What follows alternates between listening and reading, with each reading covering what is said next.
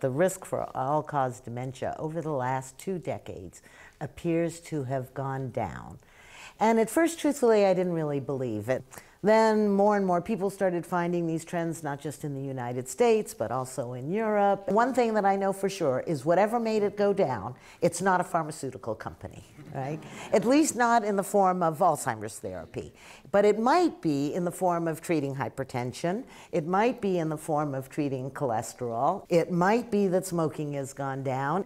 And then when I see this 40% vascular attributable risk, and I know that from a public health standpoint, that's been the biggest thing we've done for half a century, the amazing attention to treating hypertension and high cholesterol to reduce the risk of stroke.